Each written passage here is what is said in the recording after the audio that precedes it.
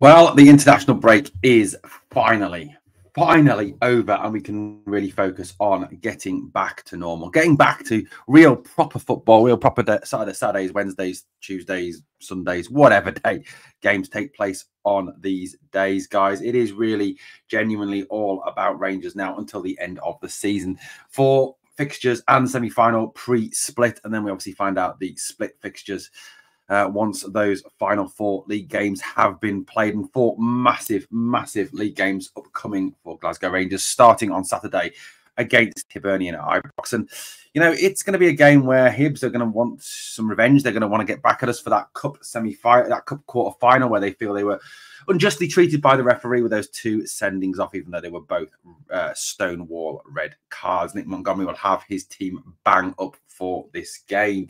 I suppose the encouraging thing is, though, that the players that went away on international duty, with the exception, obviously, of Ridvan Yilmaz, have returned relatively injury-free and ready to go. I mean, we really genuinely cannot afford any more injuries with the way things are at this moment in time. You know, you look at the whole situation around Cortez and Seema and Danilo and so on and so forth, and Dowell as well. You know, getting these guys back is going to be, you know, massive, hopefully on the run-in. You know, having them back post-split will be very obviously useful indeed. You know, in terms of the players who have been away on international duty, John Souttar obviously has been away with Scotland. Didn't really take part at all. He was a second half substitute in Holland in Scotland's 4-0 defeat to the Netherlands.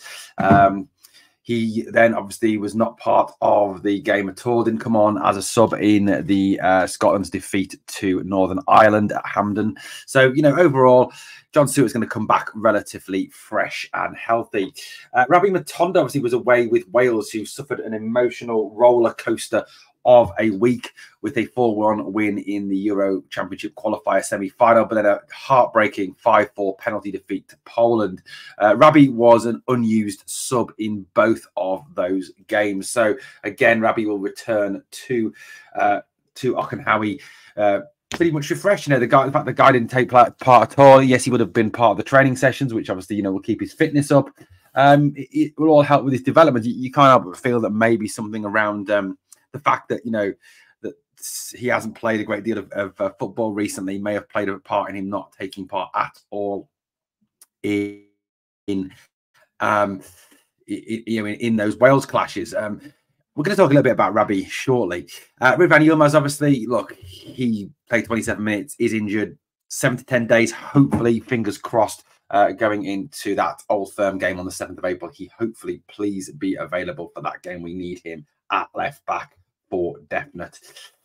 Cyril Dessers was obviously off with Nigeria. Not going to talk about that anymore. Rangers don't even mention the miss. Strange that. He did score a penalty in Nigeria's 2-1 victory over Ghana, and then came on as a sub for Moses Simon as they lost 2-0 to Mali. By far the star, though, of the international break was Fabio Silva for Portugal's under-21s, where he played up top. His movement was excellent. He really worked the defences that he was up against. Not only scored goals, but created chances for others, and looked very impressive up there. I don't genuinely get the Fabio's not a forward kind of thing. He's not an out-and-out 9. I get that, but he is very much a centre forward in the kind of, you know, Liverpool, Bobby Firmino, Mo Salah, Cody Gakpo kind of number 9. You know, that not static number 9. And I think it's kind of a prehistoric attitude to kind of think we need to have a 9 that just stands up there and is a 9. I think you do need in modern football more of a fluid approach to attacking, and I think Silva would definitely provide that. I personally would start Silva over Dessers every single day and twice on a Sunday. You know, he scored against the Faroe Islands for Portugal in Portugal's 4-0 win. He also scored against Croatia's under-21s in Portugal's 5-1 win over a very strong Croatia under-21s team. In terms of some more homegrown talent, Leon King, Adam Devine, who is on currently on loan with Motherwell, and Cole McKinnon all featured for the Scotland under-21s. Scotland under-21s beat Kazakhstan under-21s 4-1 on Thursday. Leon King played the full 90 minutes. Adam Devine and Cole McKinnon came on as subs for Scott Gemmell's team. So, you know, we've got some. It's decent though that these guys have all come back. They're not injured. They're available for selection. They're going to be ready to go on Saturday against Hibs. And you know, like I've emphasized a number of times on these videos, you know, we genuinely cannot afford any more injuries going forward. It really is a last chance saloon when it comes to injuries, isn't it? You know, it is a case of the fact that we need to keep all this squad fully fit and ready to go. Now, look, we all know that second guessing Phillipe Clement in terms of his selections is a tough one. You know, Phillipe obviously pre the international break, in the 3 games, he only made 1 change, and that was injury enforced, which was very unlike what Phillipe normally does. He likes to rotate his squad. He likes to move the squad around. He likes to keep every single player involved. You know, I think a lot of that obviously was down to the intense nature of the fixtures over that period. So, you know, we get that. Now, obviously, his choices for the Hibernian game are severely limited by injury. You know, we will find out in his presser what the injury situation is. I'm sure that will be one of the primary topics of conversation, as it always seems to be whenever our manager speaks to the media. So, you know, we're hoping for some positive news on Danilo, some positive news on Seema, some positive news on Ridvan, even possibly some positive news on Kieran Dowell as well. You know, the more players we get back for the running, the more the squad is strengthened, the better for the team. I mean, you know, the more lifts we can give this squad going forward for these final few games and everything. You know, I know we currently sit second, but we have a game in hand. You know, everything is in our own hands. You know, we win out from here, we win the league. It's quite simple. There's nothing they can do about it. And I think, you know, personally, I think you look at it and there's kind of an arrogance there from them at this moment in time. There's an arrogance that they think the league's theirs, that they don't need to worry because, oh, you know what, Rangers will do their usual. They'll slip up, they'll blow it, they'll fall apart because that's what Rangers normally do. But, you know, we need to prove that this is a different Rangers, and that really does need to start on the 7th of April against them, to go out and actually beat them, to show that there's not that mental block, there's not that situation where we can't get over the line against them, which there has been in recent games. I mean, the only win in the last few games against them, it came in that pointless end of season 3-0 victory at Ibrox that nothing was riding on it. The league was done, the game was over. You know, there was nothing actually riding on that fixture. So for me, it's so important we win that game. So important. A draw won't be good enough. It has to be a victory. Yes, we can probably take a draw at Parkhead, but at the end of the day, that first game at Ibrox on the 7th at Ibrox, we've got to get that victory. Got to be a victory. Just no other choices. Now, in terms of looking ahead to the Hibernian game, obviously we'll do that properly on Friday and Saturday as we move in towards the game and preview the game. I've had a little think, though, already about the type of team that Phillipe Clement could pick, given his limited options, you know. And this is my first draft. Now, this could well change depending on what Phillipe says in his presser. You know, we could have players back that we don't expect to have back. There could be players available. We don't know what the situation is in terms of that. And at the moment, it looks like a clean bill of health on the injury front. So that's positive, apart from the Ridvan situation, coming back from internationals. So, you know, it could all change. But this is my initial feelings on a team to face Hibernian. So, obviously, Jack Butland is in goal. Who else can you pick? Back four, you know, James Tavernier, Connor Goldson, John Suter, 3/4 of what has been done a very good job over the last couple of games. So for me, you're looking at those 3 will start. You know, I don't as well as Leon has done, as Big Leon has done this season. John Suter's done nothing wrong. You know, he has been probably our best central defender since the winter break. So I would go with Suter alongside Goldson.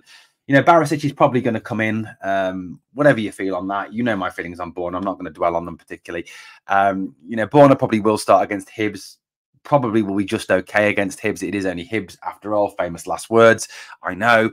But hopefully Ridvan, please God, let Ridvan be back for Celtic. I don't want to see Borna Barisic's name on the team sheet against Celtic at Ibrox.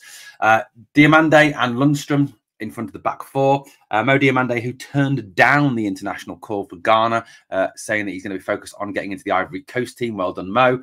I think start in front of the back 4 is that double pivot. You know, Ryan Jack, I think, is still injured. Tom Lawrence, I suppose, is an option there, but I just think that Diamande's kind of made that spot his own. Then the three behind the striker, I'm going to go with Rabbi on the left, because him and Borna linked quite well at the start of the season when Borna and him played. I think we need to give Rabbi an opportunity. I know there's a lot of fans don't like Rabbi Matondo. I know there's a lot of fans don't rate him, but, you know, he started the season very well. I think a lot of his recent form has been affected by his injuries. So hopefully with him getting a rest, kind of a rest, a training rest, kind of it away with Wales. Hopefully he comes back, he's stronger, he gets that start. Even if he only has 45 minutes and then we bring on Tom Lawrence or we bring on McCausland if he's fit or whoever. You know, it gives an option there. Todd Cantwell, for me, has to start. Surely Todd is back to full fitness now after the international break. Obviously, he wasn't away with any national team. He'd have been working on his personal fitness at Auchenhowie, so hopefully Todd will be back. You know, Todd, for me, is going to be absolutely vital in this run-in. His skill, his guile, his talent, him chipping in with goals from midfield, which we'll certainly need. I think, you know, he is going to have a critical role to play, particularly against them on the 7th.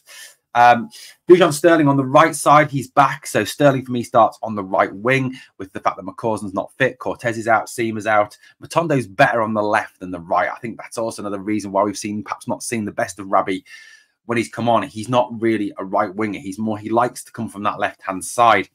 You know, a lot of people talk about that's why we didn't see the best of him last season when Kent was playing there. Matondo was pushed to the right. And for me, I'm going with Fabio Silva up top. I know a lot of you don't like that. I just think that Dessers is too much of a risk. The guy is just too much of a risk. Plus, he's better off the bench anyway. Silva's movement is first class. I think he'll cause the Hibs defence a whole host of problems. There's some big units in that Hibs defence that don't like to be moved around. That's Silva's game. His movement is excellent. Him and Todd Cantwell have a very good relationship on the field. The way they link and interchange is pretty good. So that's how I would line up for the Hibs game. I'd love to know what your thoughts are. That's just mine. This could change, obviously, depending on what Phillipe says in his presser. So, guys, drop me a comment down below. What would you play? How would you start against Hibs? Difficult one with all the injuries, I know. It would be great, wouldn't it, to have a full squad to pick from, to have Seema, to have Cortez. I mean, could you imagine... and have Danilo. Could you imagine going on into the 7th of April with a fully fit squad with an attacking foursome of Cortez right, Seema left, Cantwell 10, Danilo up front? That would scare the crap out of them. It really would. That would be a pretty ferocious team. I honestly think, you know, if we had a fully fit squad and we selected something like Butland, Tav, Goldson, Suter, Ridvan, Diamande, Lundstrom, Cortez, Cantwell, Seema, and Danilo, that would be a team that would tear them a new one. I really genuinely think that. Guys, let me know what you think in the comments down below. As always, really value your comments. I have been a bit behind on the comments recently as I've not been feeling too great. A lot of personal issues going on at the moment. You know, there's just a lot going on, guys, in the family at the moment. A lot of issues, but trying to keep the content coming out. That's why there haven't been as many lives recently, but trying to keep going with the daily content, keep talking Rangers, good escape. Also, you know, a bit worried about the channel as well. We've lost 10 or 12 subs in the last couple of weeks, last week or so. I don't know why people are subbing. You know, it's not great, guys. We want to grow this channel. We want to try and get to 6K by the end of the season. Thank you so much for those of you who have watched, have continued to subscribe, have continued to support. Your support has been amazing and has been most welcome. Thank you for watching Glasgow Rangers Nation, guys. Please obviously smash the sub if you're not subscribed to the channel. And also, you know what? There's two things I always ask of you on the way out. Two favors, two requests. Number one is to smash the like. And number two is to remember always, we are the people.